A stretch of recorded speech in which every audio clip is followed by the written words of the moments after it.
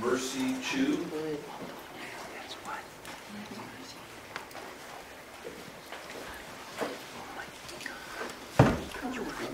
Sorry, I'm not used to these meetings or anything, but the issue came up and I wanted to say my piece. And I think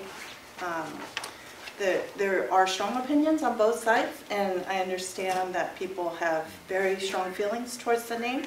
I'm concerned with the practicality of it all.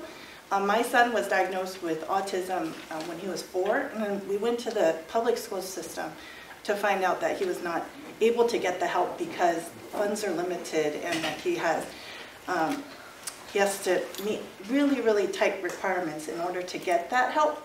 So I feel like if this name change is so important that other people would want to put their money towards this, all for it. And I don't want anybody to feel not included.